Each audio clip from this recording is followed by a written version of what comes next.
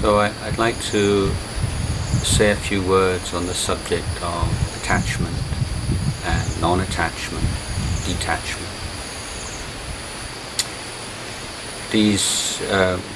These words are rather difficult to understand experientially, and when they're taken out of context in the Buddhist teachings, then they can easily be misunderstood. In fact, when we use the word non-attachment, then it's important to understand that it's non-attachment to things, everything, as being me or mine. So that's the important clause, the important conditioning clause here, as me or mine.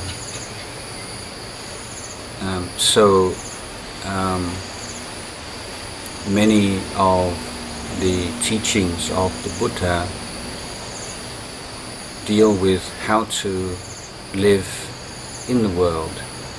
They are not exclusively concerned with leaving the world, becoming a monk or nun, and if that was so, Buddhism probably wouldn't have survived as long as it has done.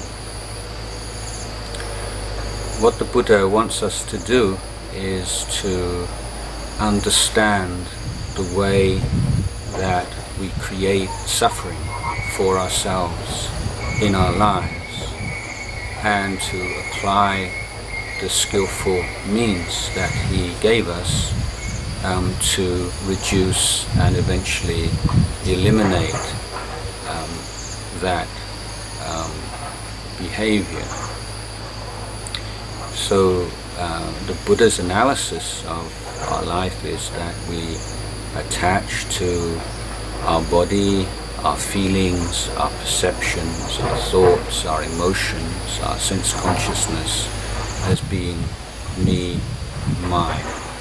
We assume this independent, permanent entity or soul standing behind our life, being the actor, the one who's acted upon, the one who feels, the one who thinks, and so on. And the Buddha said that sense of this being, this ego, is an assumption not based upon the facts of our experience. So he encourages us to look more closely at the nature of body, feelings, thoughts, perceptions, emotions, sense consciousness, to really see what's going on. So it's not a matter of adopting a belief that, or a Buddhist view that we should be non-attached to this and non-attached to that, because that whole way of teaching that we should be this way and we shouldn't be that way is not one that the Buddha felt was very wise. What does happen is that as you see things more clearly, then your relationship to them changes. And instead of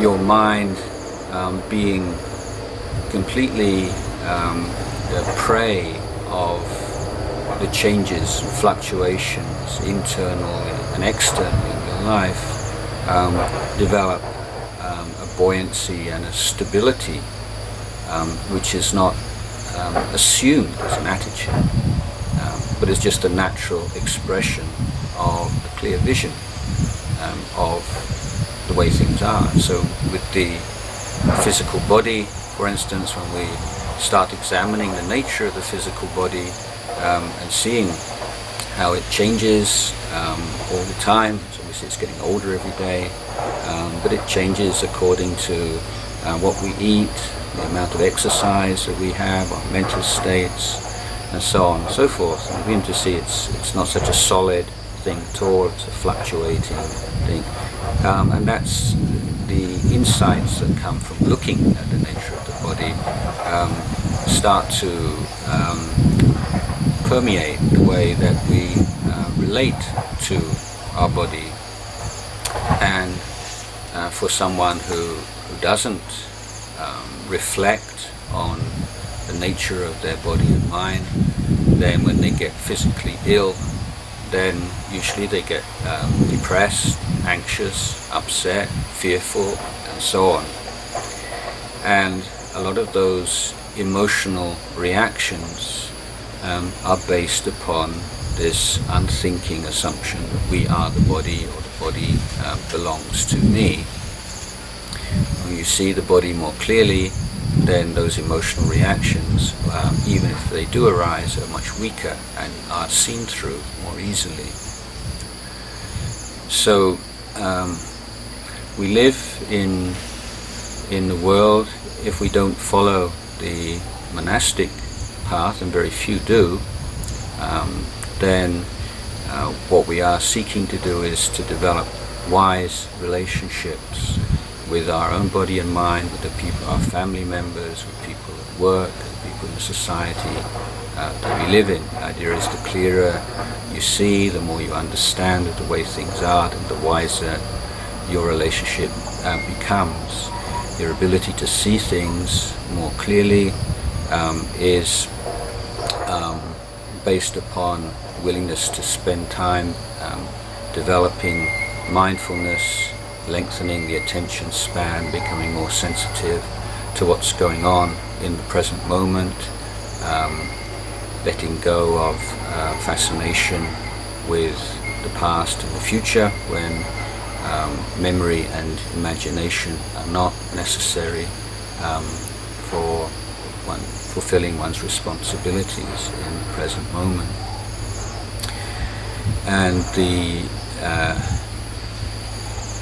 the ideal is of something that we in the Buddha called samadhana, so just a short Pali lesson.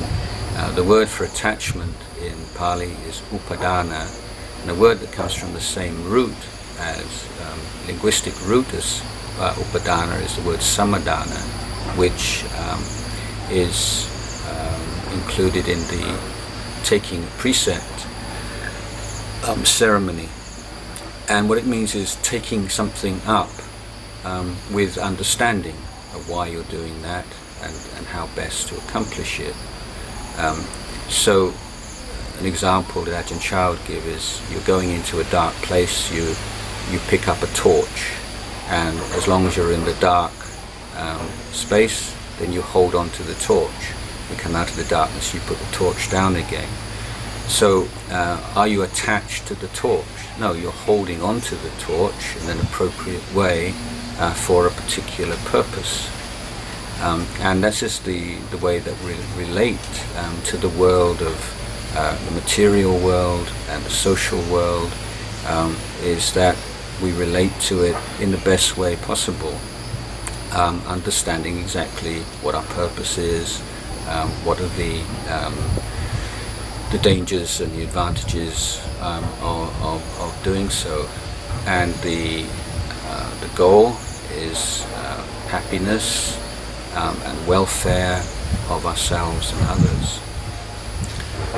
So Buddha is not advocating that Buddhists should all leave their families and go off and live in caves by any means at all, but he wants us to be wise and understand ourselves and the world we live in. And a further point to make is that the more wise we are, the more compassionate we are. It's not indifferent to human suffering, far from it, exactly the opposite. The more awake we are to it. And if meditation is not grounded in the Eightfold Path, the full training of the Buddha, then it can lead to obsession with yourself and your mind, and that's why it has to be balanced through giving, sharing, helping others, keeping precepts, and so on. And the meditation practice is not a panacea, it's not an answer to all problems in itself, but it is an extremely powerful tool which must be employed in harness with all the other elements of the path.